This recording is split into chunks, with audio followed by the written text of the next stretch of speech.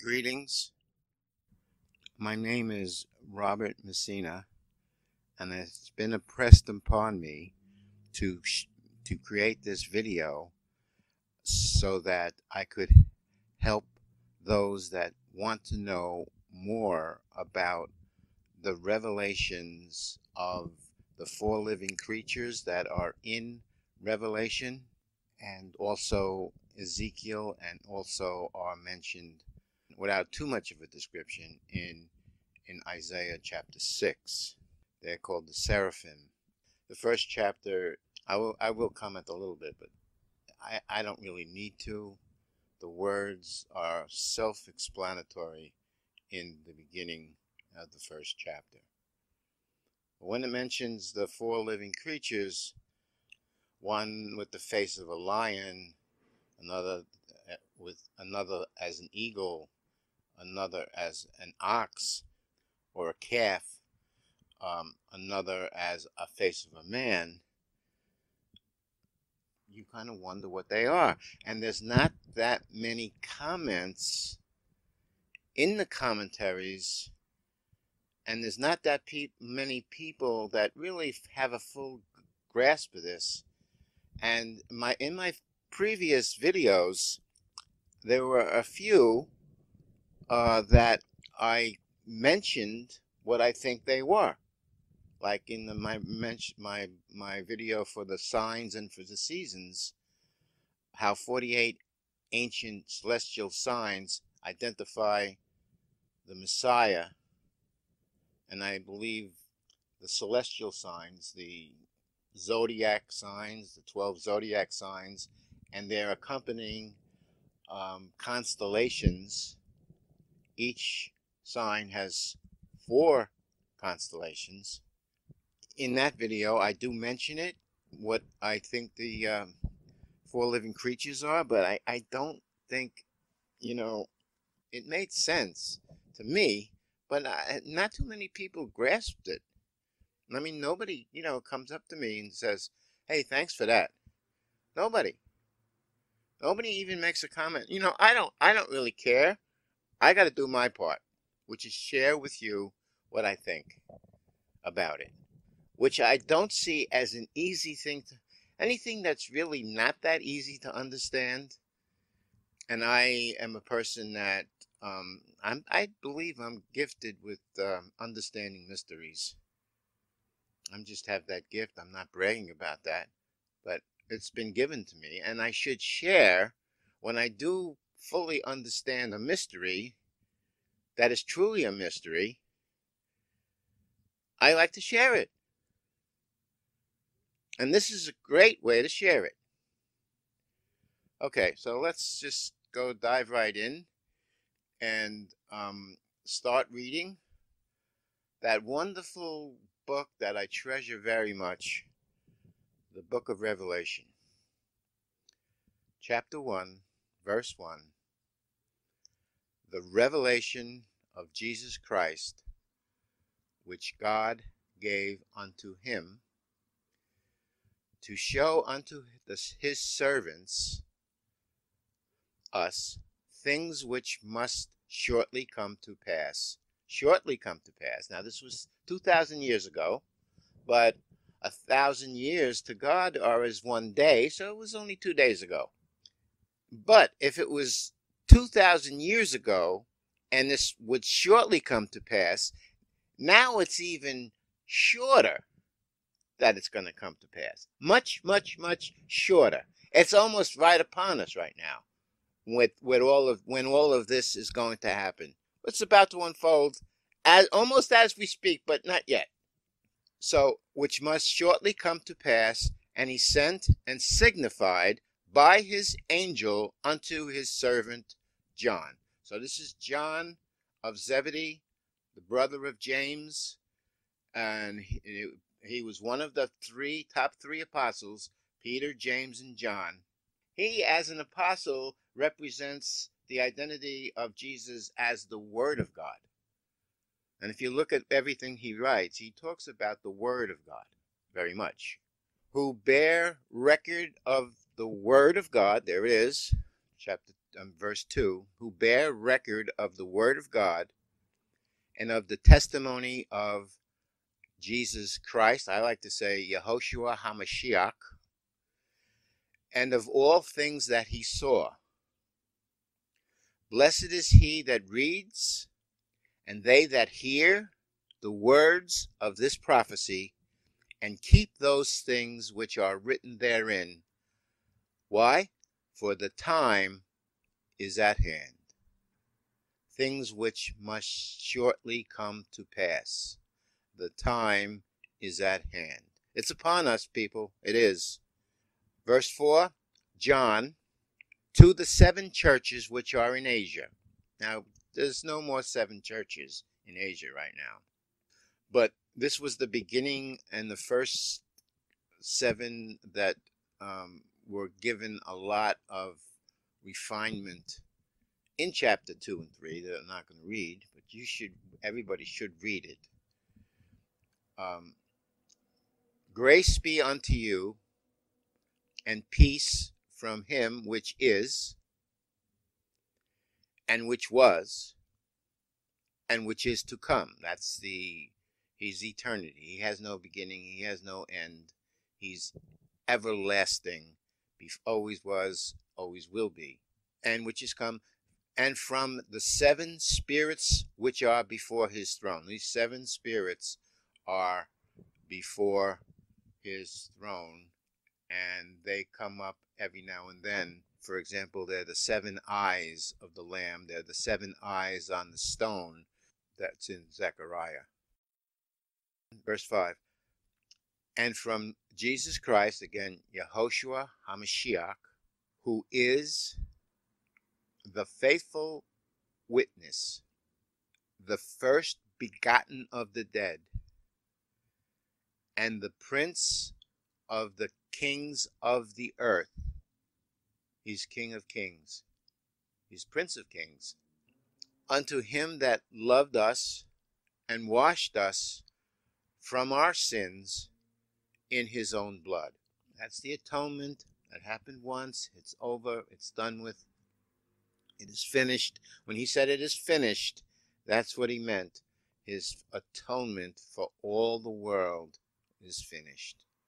And we can, to this day, we can wash ourselves in his blood and get purified of all sin. You got to be purified of all sin.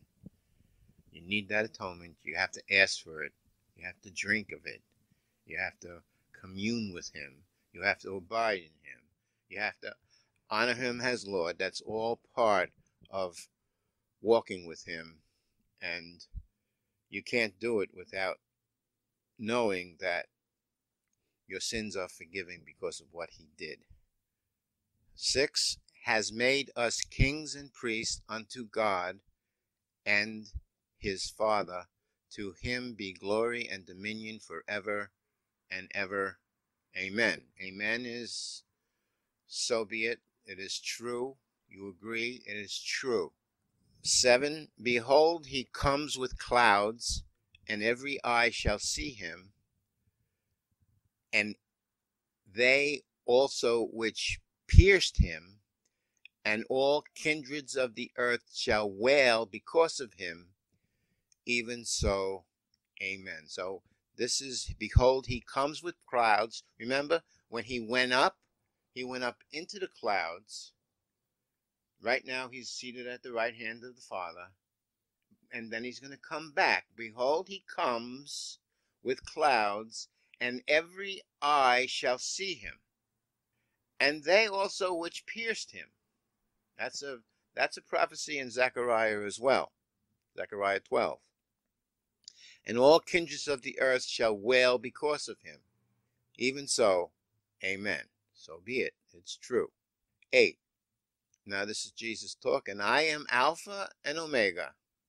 Alpha is the first letter of the Greek alphabet. Omega is the last. In Hebrew, it would be the Aleph, the first letter, and the Tav, the last letter.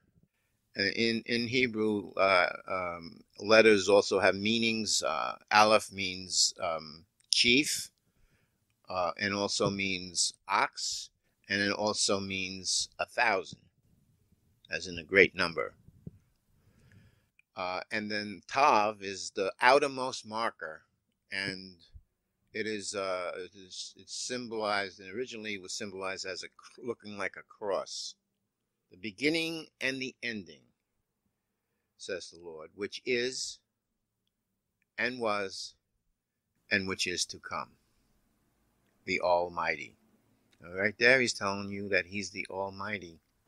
He has that I am, which and I am is described as which is, which was, and which is to come. His name, God's name. Moses asked him, what's your name? And he said, I am that I am.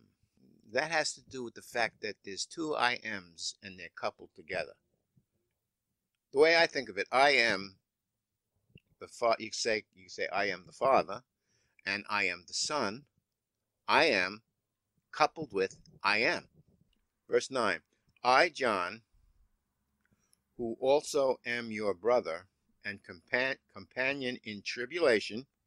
Now, there's going to be a great tribulation described in this book of Revelation, and John was not in that great tribulation, but he was still in many troubles, you could say, as just because of that the walk that we have is always a challenge and sometimes a hardship, and hurts sometimes, and it isn't all very nice. There's always an enemy. It's always Satan is always up against us, hurting us, and making it hard for us. So he's a companion in our tribulation and in the kingdom and patience of Jesus Christ, Yehoshua HaMashiach. And he was in the isle that is called Patmos. So he was in this present world when he got this revelation for the word of God and for the testimony of Jesus Christ, Yehoshua HaMashiach. I was in this, verse 10, I was in the Spirit on the Lord's day and heard behind me a great voice as of a trumpet. Okay, so there's a sounding alarm of a trumpet behind him. And he says that he was in the Spirit on the Lord's day. Now, some say the Lord's day there means that it was the Sabbath. But when you think about it, every day this is the day the Lord has made. That's a psalm. It's not only a song. It's in the Psalms. It's in the Bible as being a truthful thing. This is a day that the Lord has made. He makes every single day. And he made the day that this happened to John when he was on that island. And he happened to be in the Spirit on that day, the Lord's day. 11, saying, I am Alpha and Omega, the first and the last. There he is again. And what thou seest, write in a book, and send it unto the 7 churches which are in Asia, unto Ephesus. I looked that up. Some say it means permissioned, but I kind of agree with another comment that says that it means epiophios. In Greek means look behind, look back. The Ephesians were reprimanded for not having their first love. So the emphasis to them was, I want you to look back when you first loved me. The names are always relevant to the church itself. And unto Smyrna, that has to do with myrrh, the fragrance and the spice and the healing virtue of myrrh. And unto Pergamos, which has to do with being a tall tower, as in a watchtower. Mostly a watchtower is a part of your strength because you're always looking. You're watching for when the thief comes, you might say. And unto Thyatira, which means the odor of affliction. And unto Sardi, it just means red, but it has to do with the color of blood, because it has to do with not denying and being able to die, because you don't want to deny. And Philadelphia, unto Philadelphia, which has to do with brotherly love, which is part of his words to us. And they don't get reprimanded too much, by the way. And unto Laodicea, which has to do with people justice, people judgment, people vengeance. So it's got to, that Laodicea is got a lot to learn, and but it's not something they can't do. 12. And I turned to see the voice that spoke with me, and being turned, I saw 7 golden candlesticks. 13. And in the midst of the 7 candlesticks, one like the Son of Man, clothed with a garment down to his foot, and girt about with paps with a golden girdle. It doesn't say one that looks like a man, it looks like the Son of Man. So, and Jesus called himself the Son of Man often, and he's referenced in Daniel as the Son of Man came to the Ancient of Days and was with the Ancient of Days, which is where he is now. If you say the Ancient of Days is the Father, the Son of Man, because right now he's still Son of Man, clothed with the garment down to the foot, and girt about with paps with the golden girdle. 14. His head and his hairs were white like wool, as white as snow, and his eyes were as a flame of fire, and his feet like unto fine brass, as if they burned in the furnace, and his voice was a sound of many waters. Okay, so white hair has to do with the fact that there's a lot of wisdom and there's a lot of experience, and there's where his strength is right now. He knows a lot. He has extreme knowledge, and he's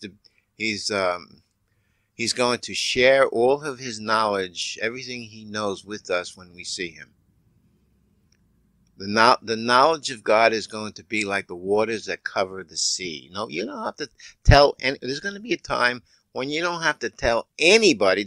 You won't need a preacher anymore, because everybody's going to know. And this white hair that he has, white as snow, has to do with that. His eyes like a flame of fire. He sees everything. And his feet like unto fine brass, as if they were burned in a furnace.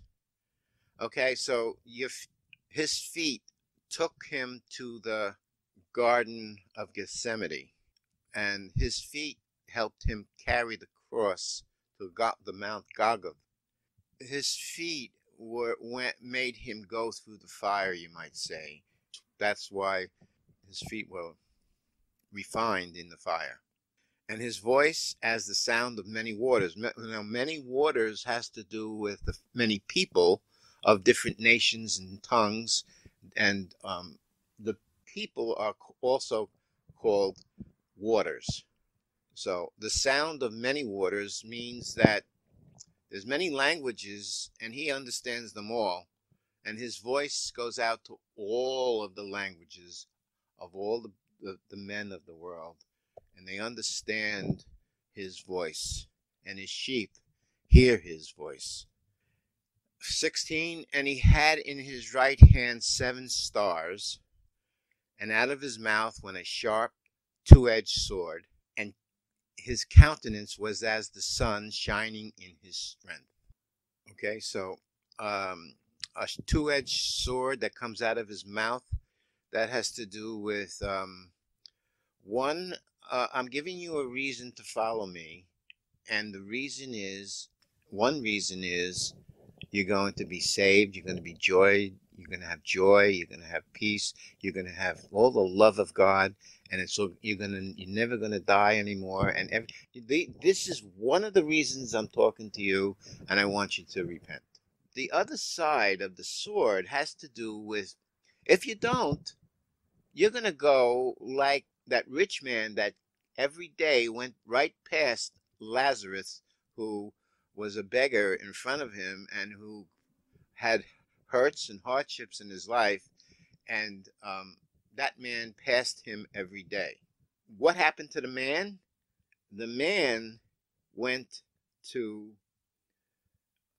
Hades, and it was a place that he needed. He just wanted Lazarus, who went to the paradise of God, the bosom of Abraham.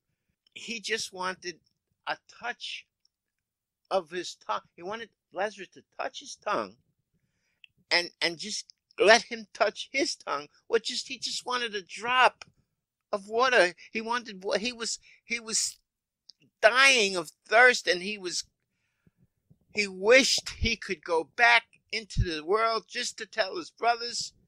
Jesus said, "Oh, sorry." Because even if somebody came back from the dead, they still wouldn't believe. Jesus did come back from the dead, and they still don't believe. He was right. And when I saw him, 17, when I saw him, I fell at his feet as dead. And he laid his right hand upon me, saying unto me, Fear not, I am the first and the last. I am he that lives and was dead. And behold, I'm alive forevermore. Amen. It is true. So be it. I have keys of hell and of death. He has the keys of hell and death because he overcame them. He's not in there. He died and he's not in there. He's in the paradise. He said, this day you will be with me in paradise. And paradise, the word for garden. And Eden is the word for pleasure. So the Garden of Eden was the garden of pleasure, which is where God dwells now, which is where Jesus right now is. Today I will be in paradise. I'll be in the garden, and if you don't say the word Eden, it's okay. Sometimes it's totally understood that that's what he means, the Garden of Eden, where Adam was placed in the first place, where the tree of life is, and the tree of knowledge of good and bad. 19, write these things which thou hast seen, and the things which are, and the things which shall be hereafter. Now notice the things which are, and things that shall be. So there were some things that were happening right there that day. And when he went up into, in 4, we'll get there, when he went up there, it was the day he was getting this vision. That's when he went up. He went up sort of like the same thing that happened to Paul, the apostle.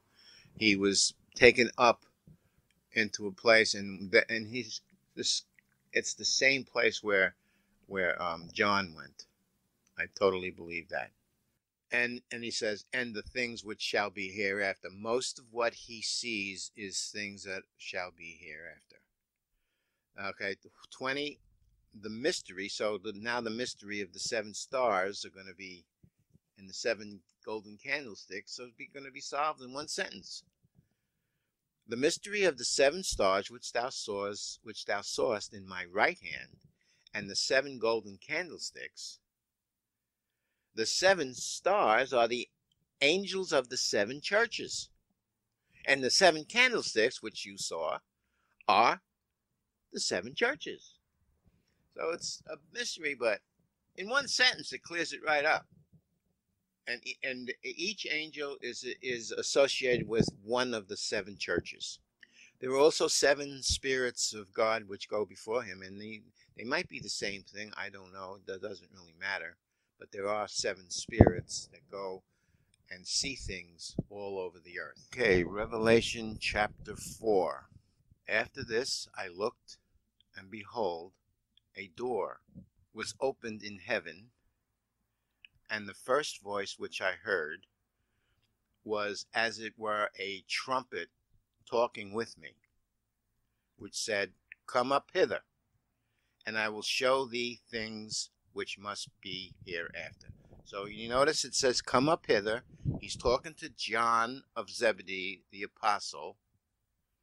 At the time he was on Patmos, and he's coming up to heaven, and he's going to see things the same kind of way Paul the apostle came up and saw things in heaven, and other privileged saints throughout history have done that.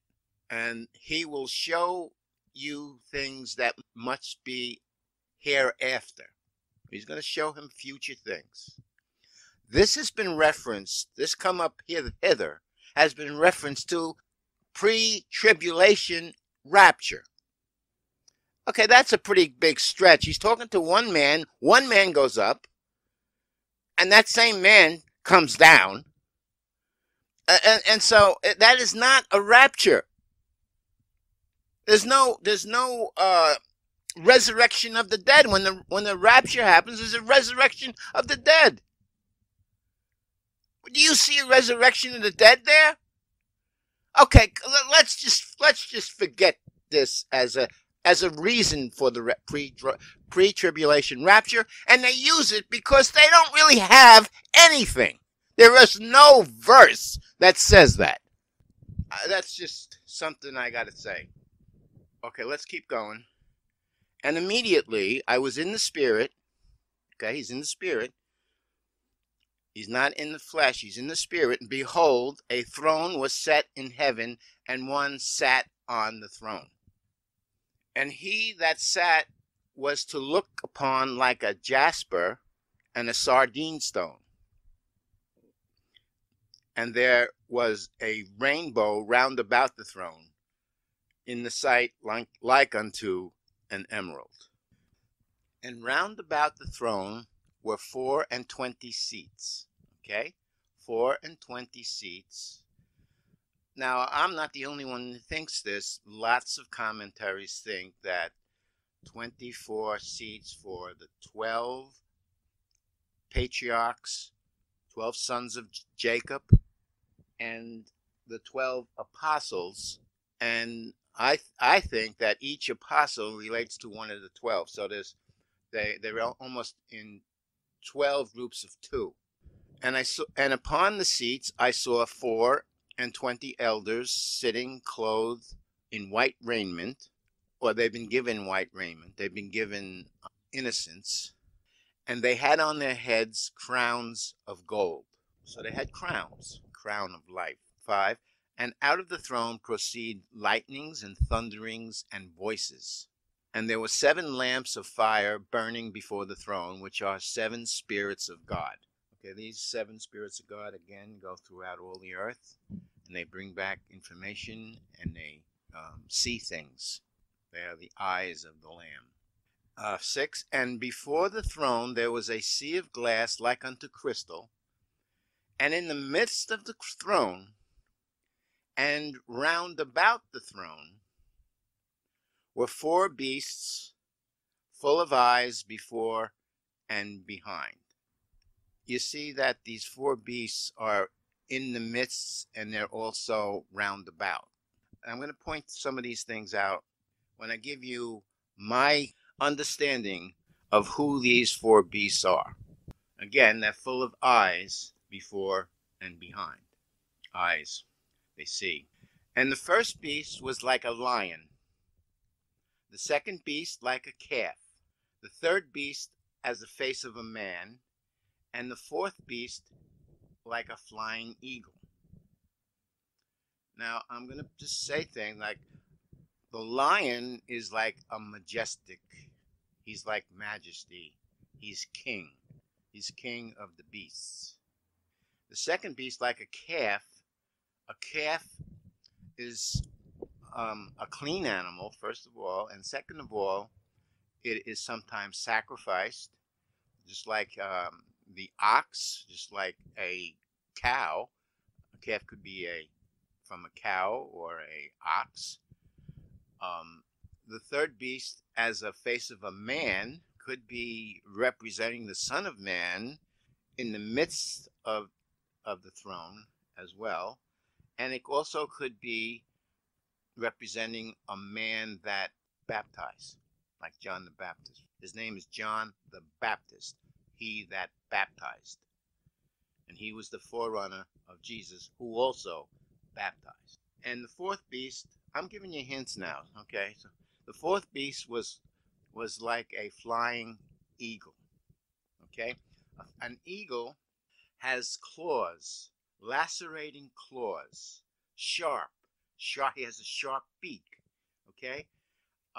That penetrate, you could say, his victim. And sometimes it's not his victim, it's his. Sometimes it's a fish that he's plucking out of the water, in the sense that the fisher of men. He doesn't fish for men to harm them. He fishes men to save them. Okay, and the four beasts, which had each of them 6 wings about, and they were full of eyes within, and they rest not day and night, saying, Holy, holy, holy, Lord God Almighty, which was and is to come. So they have 6 wings, and they have eyes, like we have eyes. There's another clue. They have eyes the way we have eyes. And they rest not day and night, saying, Holy, holy, holy. Now, somebody pointed out, Matthew Henry actually pointed out, Holy, holy, holy represents Holy Father, Holy Son, and Holy Spirit. And I like to call him the Comforter, the Holy Comforter. Lord God Almighty, which was and is to come. There it is, that everlastingness character of God. Okay, now 9, and when those beasts give glory and honor and thanks, so they're giving him glory, honor, and thanks. They're thanking him for something that he did for them. And we're going to see that glory and honor is given by all creatures. To him that sat on the throne, who lives forever and forever. Now it's constantly repeating this, forever and forever. He was, he is to come, he's forever. He lives forever. He's everlasting life. They're drumming that into our heads. 10, the 24 elders fall down. Whenever the 4 beasts say, Holy, holy, holy, and give thanks and all that, the 24 elders fall down before him that sits on the throne, and worship him that lives forever and ever. And they cast their crowns before the throne. In other words, they give their crowns up. They give the rewards that they were given up. They give them up because they feel like they don't deserve them. The one who is sitting, thou art, why? 4:11, for thou art worthy, O Lord, to receive glory and honor and power, for thou hast created all things, and for thy pleasure they are and were created. And I saw in the right hand, this is chapter 5, by the way, I saw in the right hand of him that sat on the throne a book written within, and on the backside sealed with 7 seals. And I saw a strong angel proclaiming in a loud voice, Who is worthy to open the book and to loose the seals thereof? 3, and no man in heaven nor in earth, neither under the earth, and on the backside sealed with 7 seals. And I saw a strong angel proclaiming in a loud voice, Who is worthy to open the book and to loose the seals thereof? 3, and no man in heaven nor in earth, neither under the earth, was able to open the book, neither to look thereon. Now don't forget, up there is the 24 elders. There's also Abraham, Isaac, Jacob. Abraham was up there, and he wasn't worthy to open that thing. Moses wasn't able. Moses is up there. Okay? Job wasn't able. Enoch wasn't able. The translated guys. Well, the translating. Job wasn't translated, but he was declared righteous. Noah wasn't able. Not nobody that was worthy in the book of books that lived as men was able to open that seal. So if a man was in heaven, he was passed away. If he was in the earth, he's still living. And if he was under the earth, he was passed away, and he's waiting for a judgment. He was definitely not righteous. 4, and I wept much, because no man was found worthy to open and read the book, neither to look on. They couldn't even look on it. Not they couldn't even read it, they couldn't even look on it. What is John doing right now? He's crying. Why is he crying? Because he kind of knows that his salvation is depending on that book being open, because that book and I think he kind of knew it was the last 7 years, and then right after this, it declared when Jesus was going to come. And in order for him to come, this book had to be opened. It was a prophecy sealed. Revelation 5:5. And one of the elders says to me, "Weep not. Behold, the Lion of the tribe of Judah, the Root of David, has prevailed to open the book and to loose the 7 seals thereof." 6. And I beheld, and lo, in the midst of the throne and of the 4 beasts, in the midst of the elders, stood a lamb, as it had been slain, having 7 horns and 7 eyes, which are the 7 spirits of God, sent forth unto all the earth. Amen. Thank you, Father, right? 7. And he came, the Lamb came, and took the book out of the right hand of him that sat on the throne. So that must have been the Father. And when he had taken the book, the 4 beasts and 24 elders fell down before the Lamb, having every one of them harps and golden vials full of odors, which are the prayers of the saints. Just the way John is excited that the book is getting opened, so are the 4 beasts, and so are the 24 elders, and they have harps praising, and they have golden vials full of odors, which are prayers of the saints. Okay, 9. And they sung a new song, saying, "Thou art worthy to take the book, and to open the seals thereof, for thou wast slain, and hast redeemed us to God by thy blood out of every kindred, tongue, and people and nation." Okay, so you see right there, and it says, thou wast slain, and has redeemed us. Redeemed us. So these are men that have died and are able to be saved, and they are going to be, even though these guys are dead and gone, except for John, he still has a little bit ways to go yet. Even though they're dead and gone, that was slain and has redeemed us. So they're men like we are. They're saints that are saved. Okay, this is a big clue, because they're not just angels. Angels are not redeemed. 5, chapter 5:10, and has made us unto our gods kings and priests, and we shall reign on the earth. So when the resurrection happens, these guys are all gonna be with us. And everybody's going to be in their own lots. There's going to be Israel is divided into 12 parts, and each part has a nation within it. And there's the one part for the king, for the priest, for Jesus, and that's where the Levites go, and also those that are out of the nations. 11. And I beheld, and I heard the voice of many angels round about the throne, and the beasts and the elders, and the number of them was 10,000 times 10,000 and thousands of thousands. Okay, so right here, angels are now included in the group.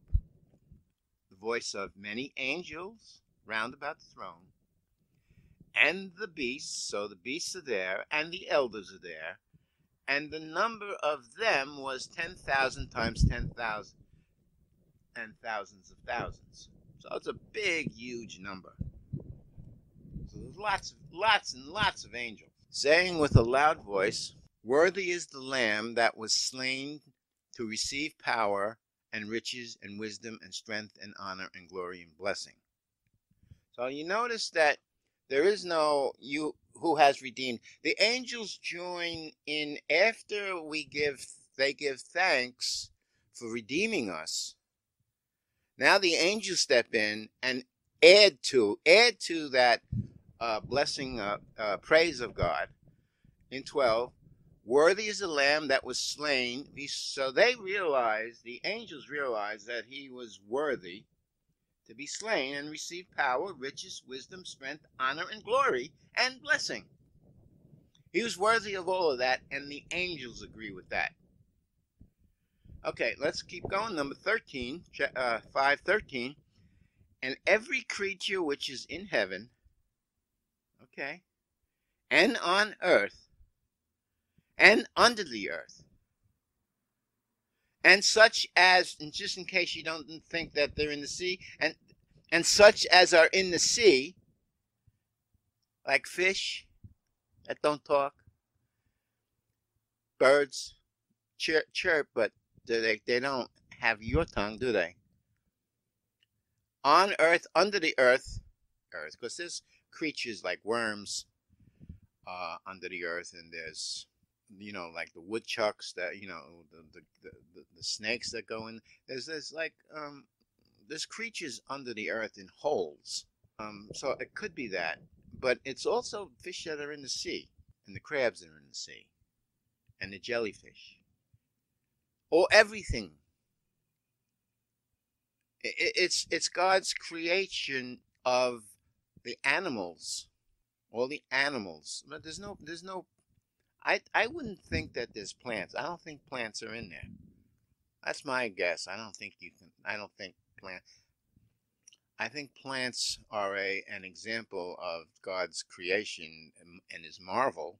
But I think that a squirrel, for example, can be here and saying things, and this is what they say: blessing and honor and glory and power be unto him that sits upon the throne and upon the Lamb forever and ever. 14, and the four beasts said, Amen. The four beasts said, Amen.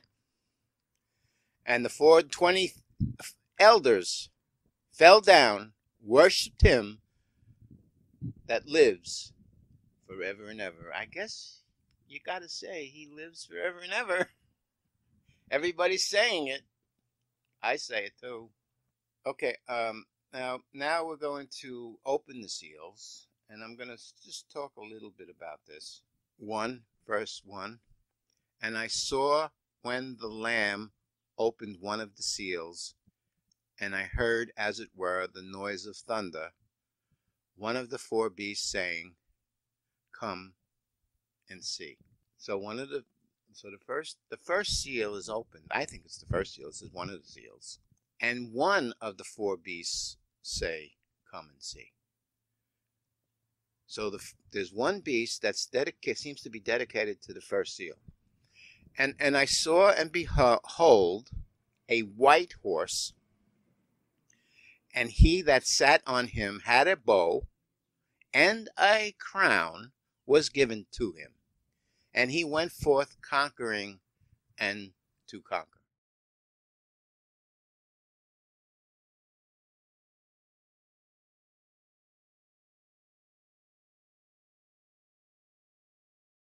I'm going to say that beast that accompanied with this first seal was the lion beast, because this had a crown. That's just what I'm going to say. That's the way I see it. And as far as the white horse goes, remember, there were going to be false Christs before the true Christ. There's going to be false messiahs before the true Messiah, Yehoshua Hamashiach, the Messiah. And he comes with a white horse as well. So this is going to be an imitation. That's how I see it. This is revelation. I can't add to the words. I can't add to the words, and I'm not. I'm just saying that's how I see it. I see this guy that's coming on this white horse that's given a crown, conquering, is Antichrist the man. There's Antichrist the beast and Antichrist the man. And I think he represents Antichrist the man. Okay, and 3, and when he had opened the second seal, I heard the second beast say, "Come and see." Now, the second beast, and there went out another horse that was red, and power was given unto him, powers in italics, that sat thereon, to take peace from the earth, and that they should kill one another, and there was given unto him a great sword. So this looks like wars. Jesus said that there's going to be wars and rumors of wars and nation against nation, and this is describing that time as well. Anyway, he's a red horse. He takes peace from the earth, and he's given a great sword. So I'm saying that the beast that represents this second seal, that is there to say, "Come and see," with the second seal, is the eagle. The eagle is got the sharp claws, penetrates flesh like a sword. 5. And when he had opened the third seal, I heard the third beast say, "Come and see." And I beheld, and lo, a black horse, and he that sat on him had a pair of balances in his hand. And I heard a voice in the midst of the 4 beasts say, "A measure of wheat for a penny, and 3 measures of barley for a penny, and see thou hurt not the oil and the wine." So this a measure of wheat for a penny, it seems like it's a little bit of money for a measure, the way inflation hits. But a penny represents a day's wages, a whole day's wages for a small measure of wheat, and 3 measures of barley for a penny, also a whole day's wages. So you see, it's going to be if this is always taken to be famine, and then famine is actually mentioned in the 4th beast. And these seals don't end. When the 3rd seal ends, the 4th seal comes. The 2nd seal is still there. The 3rd seal is still there. So is the 2nd. So is the 1st. You see, the 1st is described. He goes to conquer. He goes forth conquering and to conquer. He's gonna conquer the world during this first, and I think it's the first 42 months, because the beast rules for 42 months, and then I believe it's the first half. Doesn't say it. That's what I say. That's what I think. Who is this beast that says, "Come and see," for the black horse? And I think that the famine is giving people on earth a hunger and a thirst. Notice the wine is mentioned as well. Hurt not, in other words, spare the oil and the wine. It's because it's scarce. So like I say, I think this is people on earth now are hungering and thirsting. And there's this parallel between hungering and thirsting for bread and water, as much as there's a hungering and thirsting for your salvation of your soul. and that causes you to repent. And so therefore I see this, the beast that is here, as the face of the man. And again, I'm going to be getting into why I think he's baptism, represents a Baptist, John the Baptist. And Jesus also is a baptizer. Okay, and he opens the fourth seal. I heard the fourth beast say, "Come and see." And I looked, and behold, a pale horse, and his name that sat on him was Death, and hell followed with him. And power was given unto him over the fourth part of the earth, to kill with sword, and with hunger, with death, and with the beasts of the earth. So this is only one. There's only one creature left, and that would be the calf.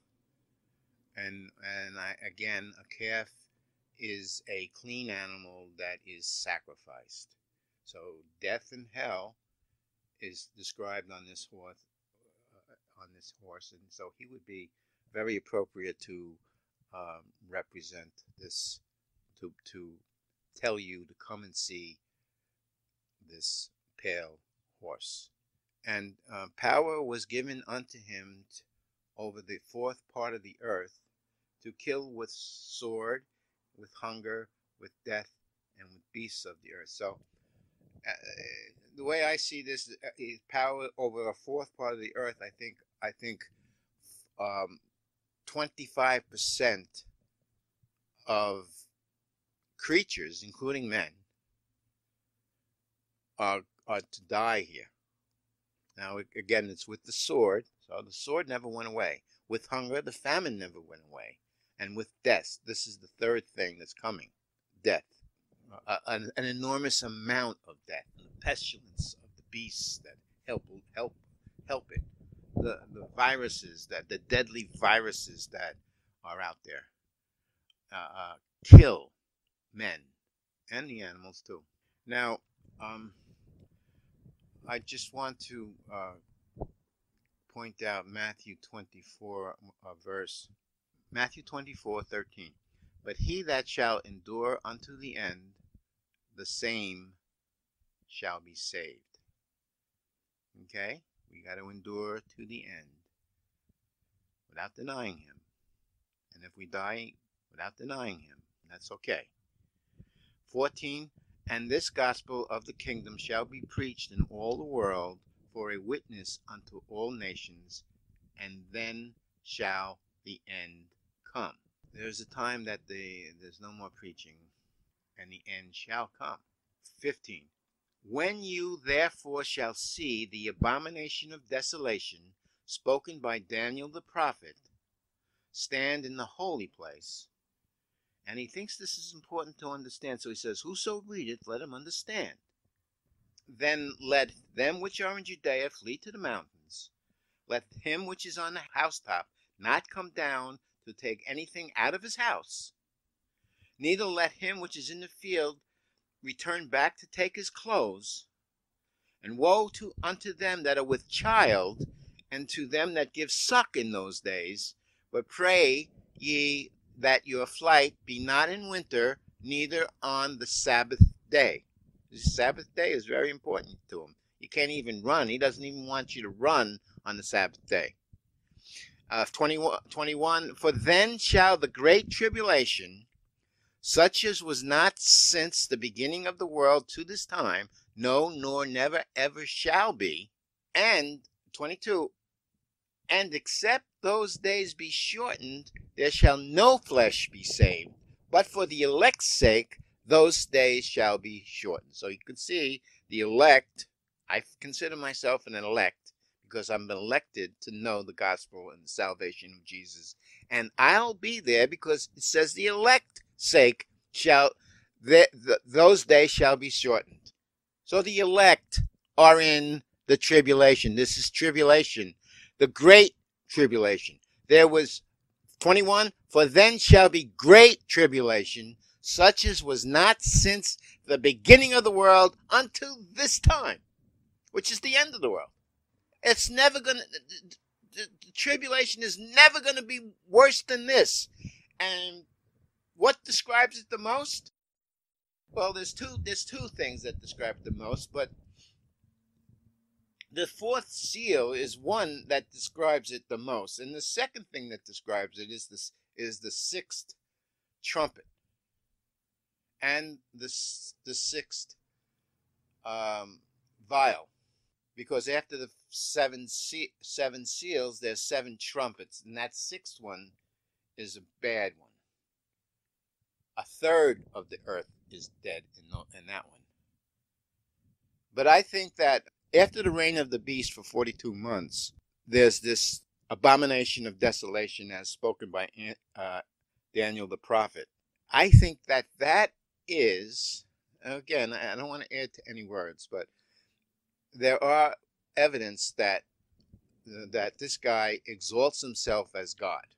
So when he does that, when he exalts himself as God, that's when let him who's in Judea flee to the mountains. Get out, don't run. The great tribulation.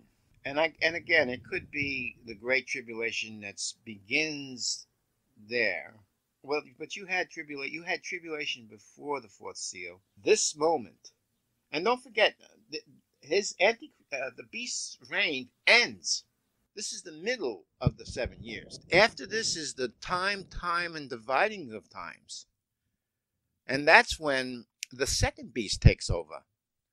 And he's considered to be the false prophet. And he's the one who sets up an image of the first beast. That you have to worship that image, or else you are going to die. And as far as denying him goes, if you don't take the mark of the beast, you can't buy or sell. So there's two great temptations that are going to come over the earth for everybody, and the saints and the elect and those that believe in Jesus, and those that believe in the Father in heaven in spirit and in truth, by the way, are amongst us and represented as the remnant, or the 144,000. I believe they honor and obey the Father and his words and his laws, and they are loved, and they don't even know that they have a good shepherd, and it's Yehoshua HaMashiach. They don't know him as Yehoshua HaMashiach, but they're still listening and obeying his voice. His sheep know his voice. Okay, these four living creatures are described elsewhere in the Bible, namely Isaiah 6, and Ezekiel has it in two places, the first chapter and the 10th chapter. So I'm going to go over the differences and why I think they are the same four living creatures, even though they're described differently. And I'll give my opinion as to why they are described differently. All right, so let's go to Isaiah 6, verse 1. In the year that King Uzziah died, I saw also the Lord sitting upon a throne, high and lifted up, and his train filled the temple. That word train, it's the hem of his garment. It's the hanging part of what he's wearing. It fills the temple. And above it stood seraphims. Each one had 6 wings. With twain he covered his face, with twain he covered his feet, and with twain he did fly. You can see that they have wings and they fly. And they have 6 wings here, the same number as Revelation. 6:3. And one cried unto another, saying, Holy, holy, holy is the Lord of hosts. The whole earth is full of his glory. So similarities, as they say the same thing, They have 6 wings, and they also are about the throne of God, is where they abide, about and within the midst of the throne. Now, there's no mention that there are 4. We're not told what the faces look like. We don't see any eyes in the wings. And the name is not given living creature. It's given seraphim. A seraph is what Moses put on a pole, the brazen serpent that he put on the pole. And as Moses lifted up the serpent in the wilderness, so shall the Son of Man be lifted up. That word for the serpent there is seraph. I looked it up. The word has to do with fire, and it's mainly a color, the color of the brass, the color of brass. It's like that. It's got that yellow fire color. It's related to the serpent because of the serpent is a destructive, Satan destroys. Dan's sign is a serpent, and Dan means judge, and God's judgment. In Ezekiel chapter 10, one of the faces, instead of a calf or an ox, because chapter 1, Ezekiel has it as an ox, and Revelation has it as a calf. And again, I'm saying it's a sacrificed animal, clean sacrificed animal. Jacob said, Naphtali is a hind let loose, or a deer. A deer is a sacrificed animal. The sign of Naphtali is the goat, Capricornus. The goat is a sacrificed animal as well, a clean animal. So you have different animals that can represent different clean sacrificial animals. And the same thing goes with beasts of burden. A beast of burden could be a horse, it could be a donkey, it could be an ox, Taurus. The ox is Issachar sign, who represents Jesus as being the burden bearer. Naphtali, a sacrifice. Now, the interesting thing is that in Ezekiel chapter 10, we don't get the face of the ox. We get the other 3, but we don't get the face of the ox or the calf. We get a face of a cherub. Okay? The face of a cherub. And Ezekiel chapter 10 describes the living creatures as being cherubs, cherubim. Well, and we typically think of cherubs as being angels. So there's a Hebrew word for angels. And if a cherub could only be an angel, why would you have a different Hebrew word for cherub? And what I'm saying is, a cherub represents a spiritual being that flies. Now, the main thing about cherubs is that they fly, and they are in the spirit.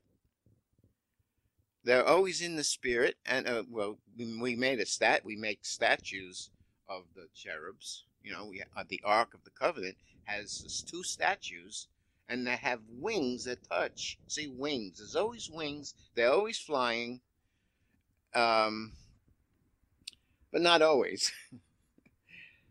And they, most of the time, they represent angels, but they can represent a man that is in the spirit or has died and passed away.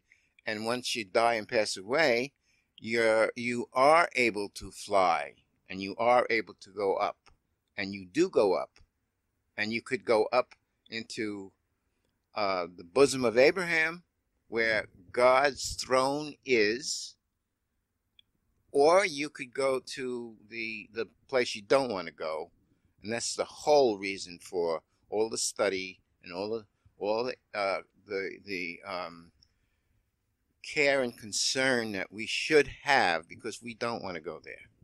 That's very, very, very important. Okay, we know that in Isaiah there's more than one, but we don't know how many living creatures there are. In Revelation, we are told there are 4 living creatures, and there's one face for each creature. Ezekiel seems to confuse that to make it look like there's 4 living creatures, but each one has 4 faces. And I think that's just a matter of misunderstanding of the Hebrew word echad, which means one. Now, when we say the Lord our God is one God, that's a Jewish argument, as where you can't have Father, Son, and Holy Spirit, because it says we have one God. They can't all be gods but however, Elohim is plural, and when God said, let us make man in our image, they were using plural terms for God. So it's more than one God. Okay. So I would like to clear up how Ezekiel seems to say that there are 4 living creatures, and each of the creatures has 4 faces. Well, I contend that they each only have one face. 4 creatures with one face, the same way Revelation describes it. I think that they are the same creatures that are being described in both books. Okay? And a lot of it has to do with the Hebrew word echad, because echad means one, but it means it properly means, according to Strong's, united. It's the numeral 1, and it also has to do with being united. So, sort of like the 2 flesh become 1 flesh, right? So that's the idea. They're one in being united. Now, to clarify it, the best way I could explain it is to go to Numbers chapter 2, where each of the 12 tribes was to pitch around the tabernacle, and in the middle would be the tribe of Levi, the priests, and Joseph was divided into Ephraim and Manasseh. That's the way they set themselves around the tabernacle in the wilderness.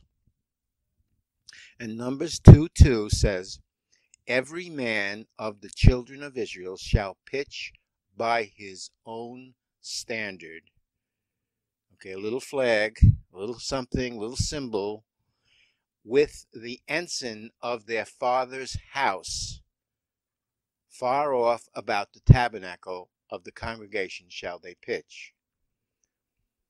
And 3, just to do 1, and on the east side towards the rising of the sun shall they of the standard of the camp of Judah pitch through their armies, and Nashon and the son of Amminadab shall be the captain of the children of Judah. Okay, so Judah is going to be on the east side. All right? And his standard, as I see it, is a lion. All right? Along with Judah are 2 other tribes, Issachar and Zebulun. Issachar is an ox, or a donkey or a burden-bearing animal. And Zebulun is sometimes he's a ship like the ark, and sometimes he's a gate of men. In the zodiac, he's the gate of men. It used to be the gate of men. Now it's Cancer, which still has the idea of protection, because he's the good shepherd, the gate of men. I am the door. I am the good shepherd. I protect my sheep. He has to do with being a good shepherd, protecting us. So, and then I'll just verbally say it. On the south side, the chief tribe, there's one chief tribe, okay?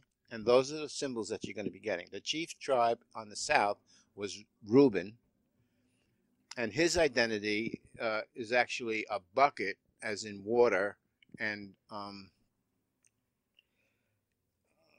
the face of a man represents John the Baptist, as I've been saying, because he baptizes with water. And Jesus was also a baptizer. He baptized with the Holy Spirit. All right? So all of these are going to all of the 12, each of them have an identity of Jesus. All right? Now on the west side is Ephraim and Manasseh, and I believe they're both eagles, sons of Joseph. Joseph carried the identity of Jesus being the archer, or the word of God with a sharp piercing into the heart that Jesus has, causing people to repent. That was his identity. Now, alongside of him was also Benjamin. Benjamin was the twins, and the twins had the identity of dual nature of Jesus, how he was both King of Kings and he was foot washing. He was humble and he was royal. And the two stars in the twins, in the sign of the Gemini twins, are Castor and Apollos. Castor has to do with being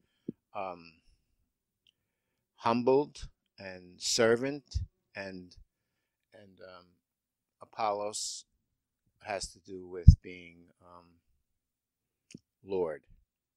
And Paul, by the way, in Acts, Paul goes on a ship that says that's the Castor and Apollos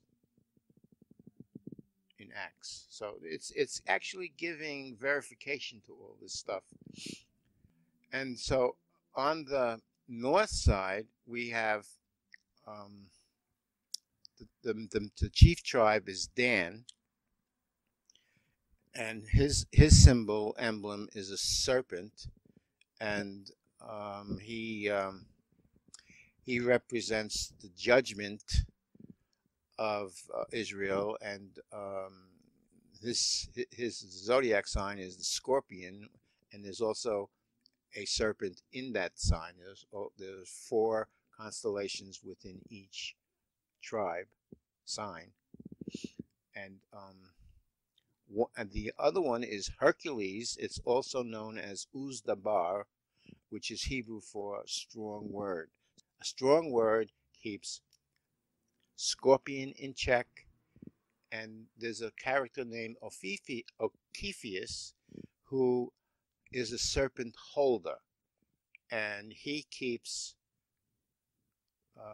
the serpent in check. The idea here is that each tribe has thousands of men in each tribe, and there are 3 tribes on each side. So there are thousands of thousands on each side, and on each side has one emblem, and each side represents one living creature, but they're made up of many. They are called one living creature, and they're made up of 3 tribes and many men in each tribe. And you can go to Numbers and look at all the numbers of each tribe in that same chapter 2 of Numbers. I'm saying that altogether you have 12 tribes around the tabernacle, and you also have Levi within the midst of the tabernacle, right with them. So there's actually 13 tribes, because Ephraim and Manasseh are doubled of Joseph. That's how I see it. I see it that when they are referencing a living creature, they're using the word one, and when they're referencing the entire group, they're using the word one. All right? So when they say that each one had 4 faces, that the word each isn't really what the only word in there is echad. So it's really to the one was 4 faces, meaning the entire group around the tabernacle. The group around the tabernacle had 4 faces. The one group. It's using the word one, meaning many. And the same thing with the four wings. And that's even more confusing, because each creature had 4 wings. Not 6 like Revelation, but they had 2 extra hands. So you know, because one was Old Testament, one was New Testament, that probably had something to do with it. But I don't know. All I know is it still seems like the same beast, the same living creature, the same seraphim, as Isaiah said. The clue to what I'm saying here is in Ezekiel, because he's the one that messed it up a little bit. It seemed like he messed it up anyway. Ezekiel 1:5. And out of the midst there came the likeness of 4 living creatures. So there it is, 4 living creatures, the likeness of 4 living creatures. And this was their appearance. They had the likeness of a man. Of a man. And that word for man there is Adam, and it's singular. There's one man that they, all 4 of them, have a likeness of one man. Okay? So now and each one of them has a different face. I'm saying each one of them has one different face. And that is the face that is represented by the main tribe in each of the 4 directions. Judah is the lion. Reuben is the man. He's got the face of a man, which, you know, if they have the face of a man, and by the way, there's one of his faces is a man, it's hard to understand, but one of them is a man that represents John the Baptist, and the other one, the man that they all have a likeness to, because they all are carrying identities of the Messiah. The lion is a king of beasts. They all have, all 12 of them, but you only see 4. All 12 of them have identities of Jesus that points to who the Messiah is going to be when he comes. Okay? And verse 6, he says, and every one had 4 faces, and every one had 4 wings. So that word for one is echad. All 4 of them have 4 faces. The group of all 4 have 4 faces. And each group each individual group has four wings. And it's so unclear, but that's how I see it. That's how it is. I believe. I very strongly believe. But, if you don't want to think that they're the same creatures, why would they be different? I mean, why? I mean, what would change from Old Testament to New Testament? If these are the people, if these are the men that are privileged to sit round about the throne in heaven, in the Garden of Eden, in paradise, in the bosom of Abraham, in Upper Ganidan, all of those represents the same place where the righteous dead go, waiting for judgment. Why would it change from Old Testament to New Testament? It wouldn't. That's my case.